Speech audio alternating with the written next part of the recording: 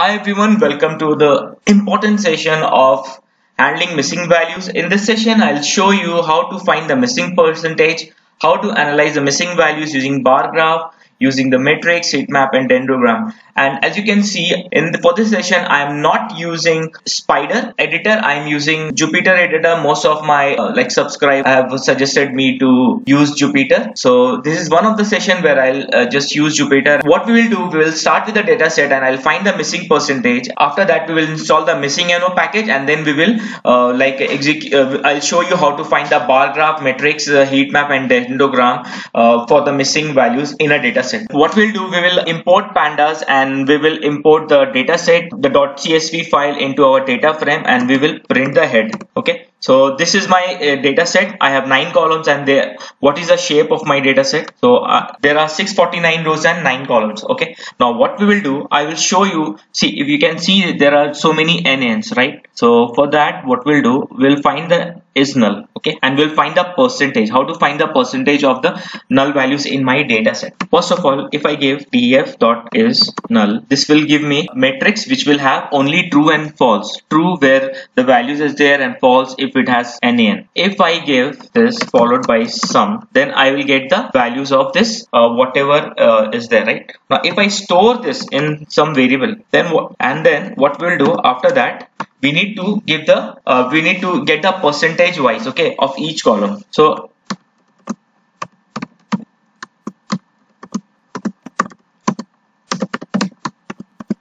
you can see here, see the first print, what I am doing, I am just printing the missing value sum. So this is nothing but if you get the is null based on that matrix which I have shown you, and if you sum it, it will sum the each and every column wherever we have null value, it will give you the null values. Okay, now if you give df dot is null dot mean into 100, it will give you the percentage of the null values in each column. And how we are getting this value? See, I have already shown you the total number of the shape of this data set is 649, right? The shape of 649. So what you do, you get this 5 divided by 649 into 100 and you get, sorry, this is 649. So you get here is 0.77, which is exactly the same. So now for the diacetylic BP column, if you divide this by 32 and you will get 4.93, exactly the same. Okay, then similarly for serum insulin, the number of null values is 314 and the percentage is 48. So this is how we'll get the we will get the percentage, missing value percentage of our data set. Like for each column, what is my missing percentage? As I've said, after this, what we'll do, we will import the we will open the Anaconda prompt, and what I will do, I will install pip install missingno. Okay, what I will do now, I will import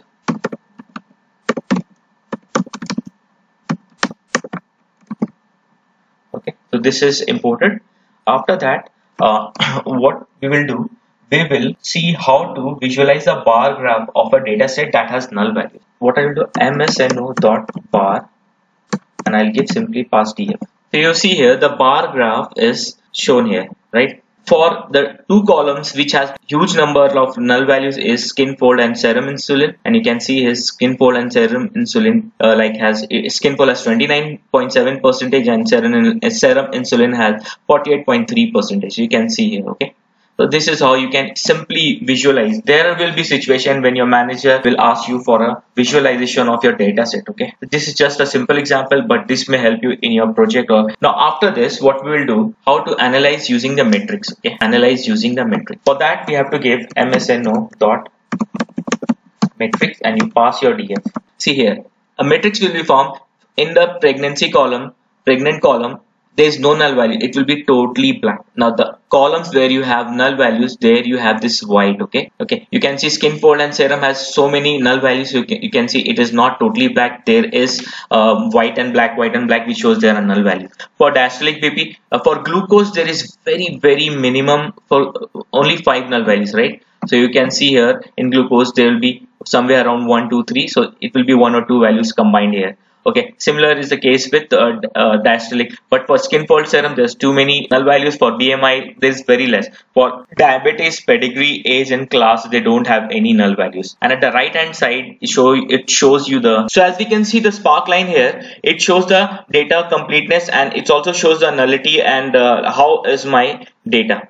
So that is all about the metrics, how to display, visualize the null values using metrics. Now after this, I will show you how to visualize the null values using heat map. Okay. So what I'm going to do now, I am going to visualize the null values of a data set using heat map, which is solely based on the correlation. So if you can see here, the values here for each and every box in this matrix, we see the values, right? So the values which is more toward +1 and -1, it is a proper correlation, and the values which is around 0 or like around 1 or 2, it shows a very less correlation. So in this case, we can see the serum insulin and skin fold is highly correlated, whereas most of the fields are not that much correlated at all. So this is all about the heat map. Even I have my video wherein I have discussed about this heat map also. I will give the link in my description section. As you can see here, apart from the apart from the number which I have told you, that the greater is the number towards 1 or -1, the higher is the correlation between two fields. Okay, as you can see here, this is my heat map and this is my C map, which is the mapping of the number from -1 to +1 with the color. If you can see here, the darker is the color which show the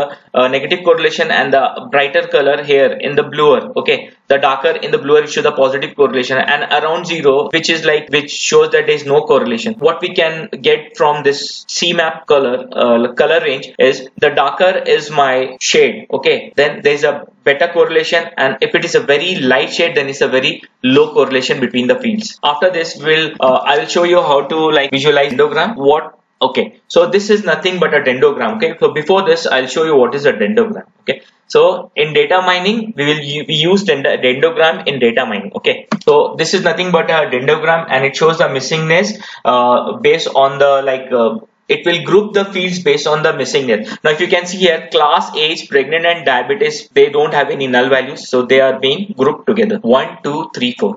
After this, if you can see here, skin fold and serum insulin, both this column has so many null values, so they are similar kind of columns, so it is being grouped together. Okay, and at the back end, dendrogram will also use the correlation matrix what we have used before. Okay, so the values of the correlation matrix to group similar kind of fields together. So this is how we will use we can use missingno package to visualize our missing values, to visualize using a bar graph, visualize using a matrix, visualize using a heat map, and visualize using a dendrogram. So that's it for this first session where I have used Jupyter notebook. Okay, so thanks a lot for watching the session. If you feel this video is helpful, please press the like button and subscribe to this channel, and I will see you in my next video, which might be related to gradient descent or missing values or even core Python. So I am working on multiple things, so I will see you in my next video. Thank you.